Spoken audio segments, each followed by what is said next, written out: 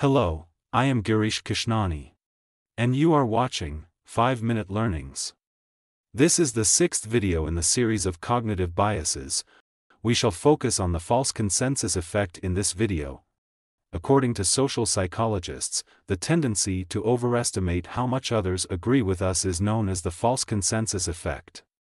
This is a kind of cognitive bias that leads people to believe their own values and ideas are normal and that the majority of people share these same opinions, even if that's not the case. If you are very concerned about the environment, for example, you will probably be more likely to overestimate the number of people who are also very concerned about environmental issues.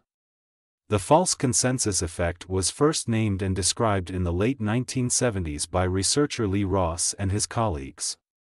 In one of the experiments, the researchers asked the participants to choose among the conflicting options, and also guess which option public would probably choose, and describe the type of people who would choose each of the two options.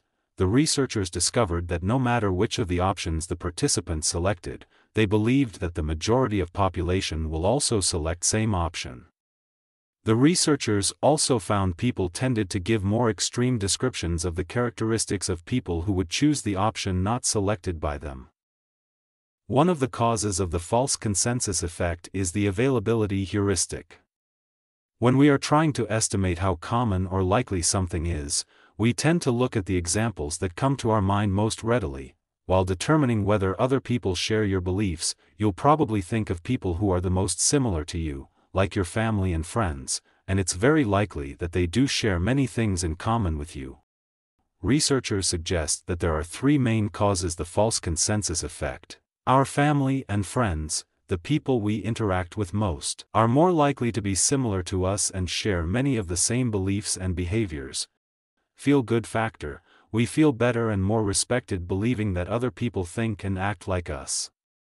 Our own attitudes and beliefs are most readily available to us, so we are more likely to notice when other people share similar attitudes. If we feel very strongly about something or consider it really important or feel very confident in our point of view, the degree of false consensus tends to be stronger, and we're more likely to assume others agree with us. For example, if you are 100% convinced that the new bill will reduce the amount of crime in your community, you are more likely to believe that the majority of other voters in your town will also support the passage of the law. Finally, we are more likely to experience the false consensus effect in cases where situational factors play a major role. For example, if you think the movie is terrible because of the poor sound quality, and assume that everyone else viewing the movie is having the similar experience and forming the same opinions, you might mistakenly believe all other viewers will agree the movie is terrible. That's all on the false consensus effect from my side. In the next video we shall learn about the halo effect. Hope you found this video useful. If you liked it, give me a thumbs up, and subscribe to my channel, 5-Minute Learnings.